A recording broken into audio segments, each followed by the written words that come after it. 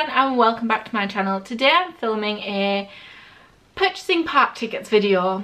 I've had a lot of my friends since I came back from Walt Disney World ask me where I buy my park tickets from, which ones they recommend me buying, do I buy a combo, do I buy them single?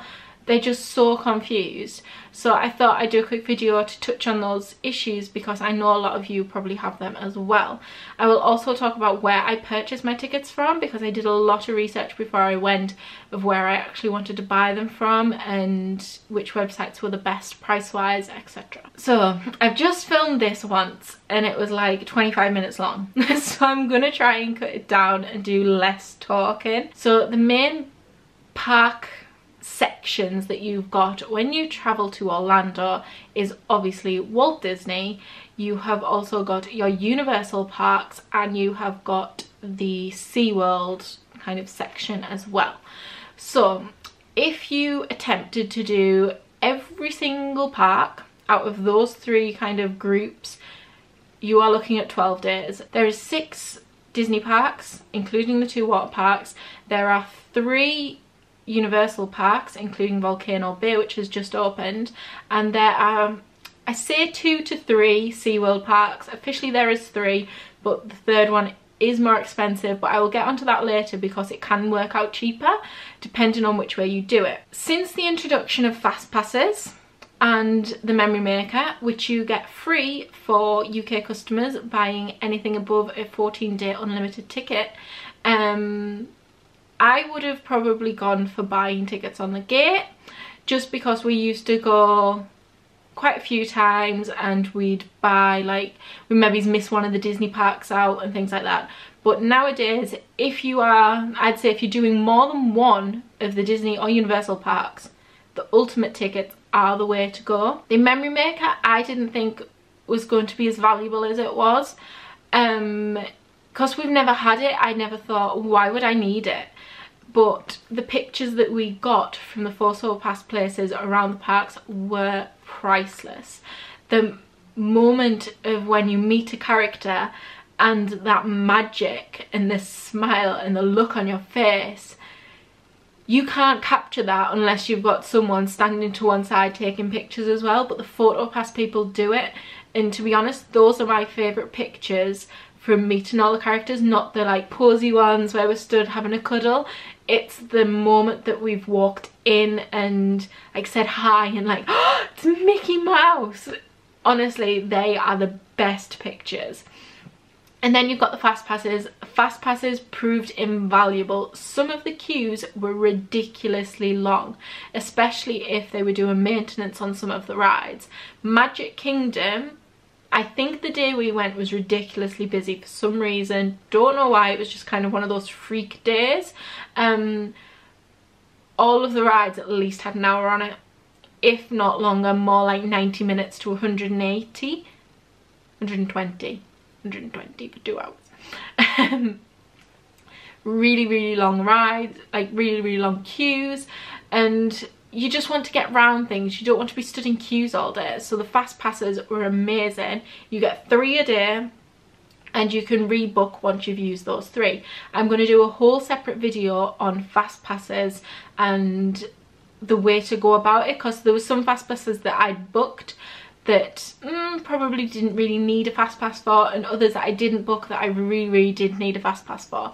So I'll go over all of that in a completely separate video that might be up next week or the week after. Those things that come with the ultimate ticket kind of make that ticket so much better value. As well as obviously those things, you can park up with these tickets. So you can go to say Magic Kingdom on a morning, go back, get changed, then head over to Epcot to see illuminations over the World Showcase Lake.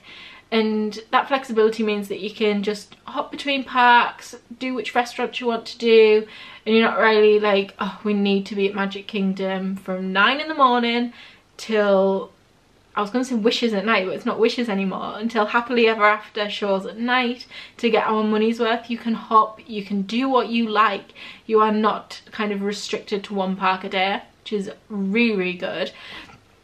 And that is a bonus as well for the Universal parks. That 14-day unlimited ticket obviously offers you the park hopper ability. Previously we used to buy a 2-day ticket on the gate and it didn't offer the park hopper ability, but with the park hopper ability you are able to go to platform 9 3/4 in King's Cross in Universal Studios and travel on the Hogwarts Express to Islands of Adventure to Hogsmeade. Loved it, absolutely loved it. If I was park hopping, I was not walking between the two parks, I was getting on the Hogwarts Express. We did it the other way as well. We went from Hogsmeade to King's Cross. Both are absolutely fantastic, really recommend them. If I was going back, I probably wouldn't bother with SeaWorld. I wasn't too fussed on SeaWorld when we went, and the Aquatica water park was not a patch on the what the word is, the Disney ones. Why couldn't I think of the word Disney? It wasn't a patch on the Disney ones, and from what I've seen it's not a patch on the Volcano Bay at Universal Studios either. But if you are going to SeaWorld, they also have another park which is called Discovery Cove. I love Discovery Cove. Discovery Cove is where you can do a swim with the dolphins, and you can also do non-swims. You no longer have to have a swim, like a person in your party who is doing a dolphin swim, which used to be a requirement. You can go there just for an all-inclusive day. Anyway, that vlog should be up this week hopefully, so subscribe so you don't miss it, hit the notification bell. But yeah, I absolutely love it. It's an all-inclusive day. It is more expensive and you have to pre-book it. You cannot just walk up and decide you want to go to Discovery Cove that day. They have a limited number of places per day, so I would probably book it at least 3 to 6 months in advance, more towards the 6-month mark, to make sure that you get the date that you wanted. Book it towards the beginning of your holiday, because with all of the Discovery Cove tickets, which is why, although it's more expensive because it's about £150 per person-ish for a non-swim ticket, you get included in your ticket admission to Aquatica and SeaWorld. So if you're looking to do Aquatica and SeaWorld, it might be cheaper or not too much more expensive to also do Discovery Cove, so look into that as well. And that's something about the big bundle packages for tickets that you need to bear in mind. Make sure you know which parks it covers, because I've known someone who has purchased the big park bundle, which has had your 14-day Disney, your 14-day Universal and 14-day SeaWorld, Aquatica and everything. And then a couple of months later they've decided, oh, we want to go to Discovery Cove. What? You get free tickets into SeaWorld and Aquatica with Discovery Cove and you've just paid for them. And they are not free. Like, people seem to think, oh, but it's part of the bundle. Yes, it is, but you can buy them all separately. The bundles do save you a little bit of money, but not hundreds. So they are definitely not free. So make sure you've planned where you want to go before you kind of take the plunge and buy like a bundle package, because you need to make sure that you're not duplicating things, essentially, just wasting money. So yeah, that is that. You need to plan where you want to go. You need to make sure you know what your tickets do. And where I purchase my tickets from is, I'll just grab it. So I purchase all of my tickets from Floridatix this time. This video is 100% not sponsored. However, I would adore to work with them, because that basically means that I'm going back to Florida. So yeah, I ordered all of our tickets from Floridatix. The tickets came in this little wallety thing. Just check that this hasn't got any details on. No, it doesn't. So it just comes in here, then all your tickets come in this little pouch. These are our Discovery Cove tickets that are still in there. One thing I will say about purchasing park tickets is some websites do not send you the original tickets. So Floridatix do, obviously, because I've done a lot of research on it. So for Disney and Universal, we got sent our actual park tickets. So we had the little cards, so we had no bother on the first day when we got to the park. We just walked straight to the gate, boop, finger, in. And the same with the Universal parks. I had absolutely no issues with any of the tickets. We didn't have to go to customer services to exchange a voucher for an actual park ticket, because that does happen quite a lot online. A lot of the websites don't actually send you physical tickets. They will send you paper vouchers, which you then have to go and collect your ticket once you are there. The tickets from Floridatix as well, you can link to Magic Bands. They are fantastic. I really recommend picking up Magic Band as soon as you get into the parks. But yeah, I had a little issue with one of my tickets. I'll be completely honest with you. There was an issue with some of our tickets, and Floridatix went above and beyond to correct it. There was one of our tickets, it was my mum's ticket, when I was trying to book fast passes. So I checked about 2 weeks before to make sure my fast passes and everything were working, that I was able to book things, and my mum's ticket wasn't working, and I couldn't understand why. It was linked in every other way that all the other tickets were linked. So I rang Disney, and Disney said that there was an issue with the ticket and I had to ring the supplier, which just instantly filled me full of dread, because I thought, oh, this is going to be a nightmare, and this is not what I wanted to start my holiday with. So I rang Floridatix, and the lady on the other end of the phone was absolutely brilliant, took all my information, didn't try and palm me off at all. And then I think it was about a week later, I had a phone call from them and said, look, I need more information from you. I'm currently on the phone to Disney. We are sorting it out. And they, on that day, went, again, above and beyond, to be honest. I was at work that day. I was getting text message updates off them.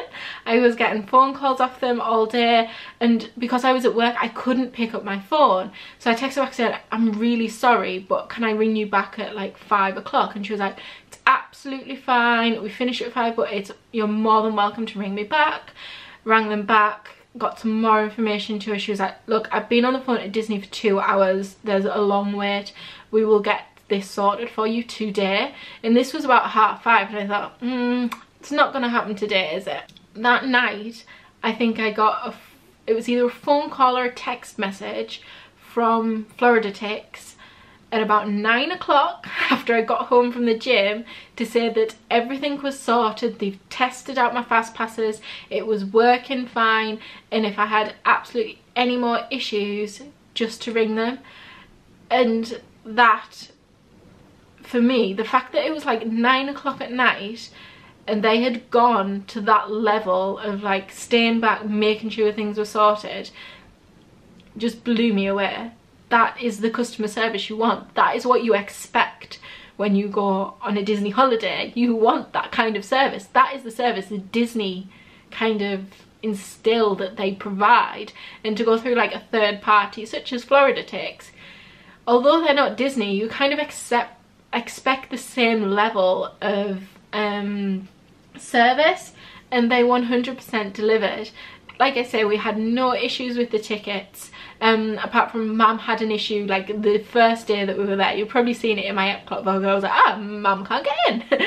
But literally all the man did was scan her ticket. It was fine. It took us 2 seconds to sort out. In fact, I didn't even have to sort anything out. He just took Mum's ticket off her. I don't know what he did with it, but from that time on we had no more issues trying to get into any of the parks. And to be honest, I think it might have been something that I'd done to break the ticket. It wasn't something direct like the Floridatix had done either intentionally or anything. It was just one of those things, but they handled it impeccably. And to be honest, that was the moment when I thought, never booking my tickets with anybody else unless it's Disney Direct. So apart from the fact that the customer service from Floridatix is amazing, I found them the cheapest online. There were some sites that were like even cheaper, but again, they gave you vouchers, not actual tickets. So Floridatix I found cheaper than Attraction Tickets Direct, marginally, I must admit, but they were cheaper. Another thing that I was really impressed with was the fact that my tickets, obviously your Disney tickets, especially if you're buying for like a whole family, you're looking at around, well, Disney tickets, Universal tickets, like once everything's added up, you're looking at around £1,000 being sent in the post, essentially. you wouldn't expect, if you'd bought £1,000 camera, you wouldn't expect them just to bung that in Royal Mail, would you?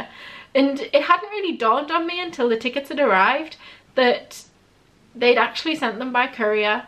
And once I'd realised that they were sending them by courier, I was like, oh yeah, that's actually quite a valuable package.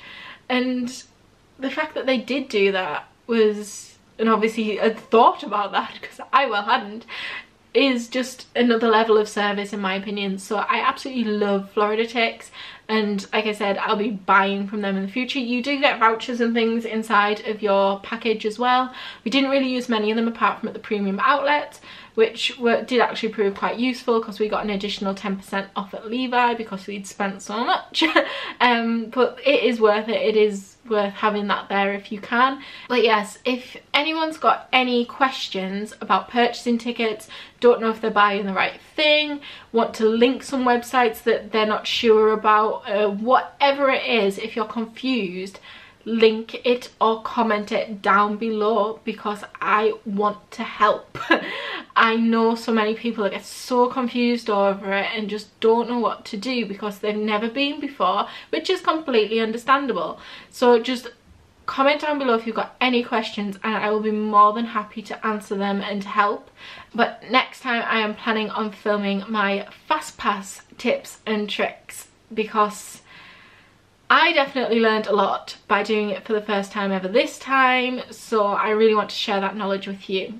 So I hope you're enjoying my little Disney World tips and tricks videos. They are all in one playlist on my channel if you've missed any of them, or if you want to go back to it as a reference like later on. They are all there for you. Don't forget to subscribe so you don't miss any of my Disney videos that are coming out in the future.